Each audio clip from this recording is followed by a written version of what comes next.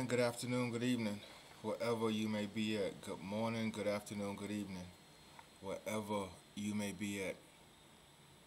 Narcissists. Narcissists aren't just female characteristics. Narcissists aren't just male characteristics. Narcissists can be a behavior exhibited by both men and women. A narcissist, by Google, by the definition from the World Wide Web, whatever website you look at, is individuals who have a high sense of their own importance, a high sense of me's, a high sense of I's. It isn't a high sense of we or us. It's a high sense of I. It's a high sense of me. And they feel as though they are more important than you. They feel that they're on this high horse of king or queen. They feel as though no one is of more value than themselves. On that note, realize what you are bringing into a relationship. And I'm going to say this as respectfully and humbly as possible. Realize what you are bringing into a relationship. All right? Don't forget what you are bringing into a relationship. Because you can't be a narcissist and going without, not being able to feed yourself, not being able to clothe yourself, struggling to pay bills, don't have a car. Basically, a narcissist, to me, is someone who you'd have a difficult time replacing, right? If you have a high sense of your own importance, or if you feel that you are better than others, that means that, to me, you're bringing a lot to the table from a man or a female perspective. But a lot of these narcissists are the exact opposite. Or the exact opposite. In my own personal opinion, a narcissist is someone who can't be replaced because of their value. Not just their self-value, but their value to me and their value to others. But unfortunately, that is not the case.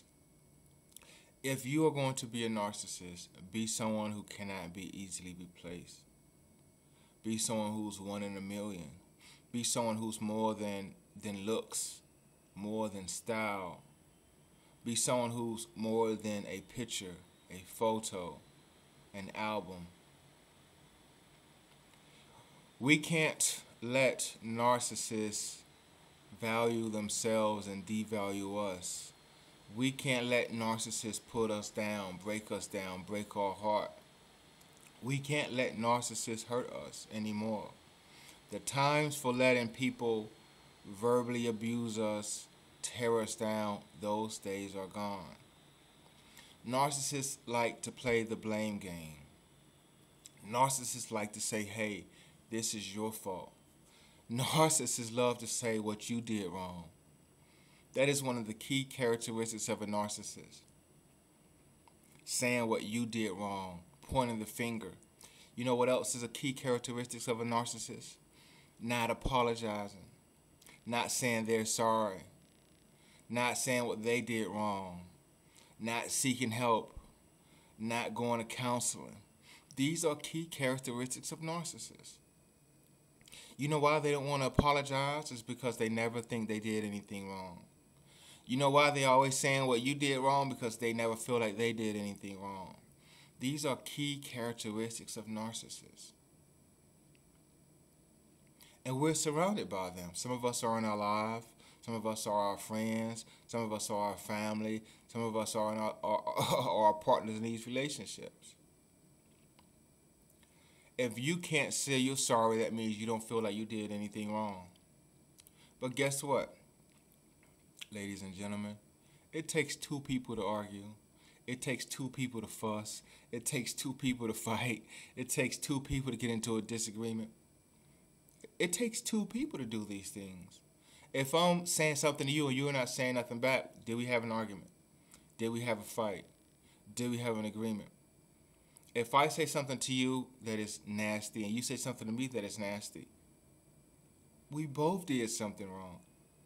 But unfortunately, these narcissists don't feel like they did anything wrong. These narcissists don't feel like they're in a position to apologize because you hurt their feelings and you're wrong for hurting their feelings. Just be careful. Listen, it's not the end of the world. It is worse conditions, worse mental health conditions to have. But for these people that are narcissists, don't let them interrupt your life. Find peace. But most importantly, attempt to forgive them and get them help. There's counseling services out there, online, free, cheap, that will get them the help they need. It's not the end of the world. Try to forgive them. But most importantly, what you have to have with dealing with a narcissist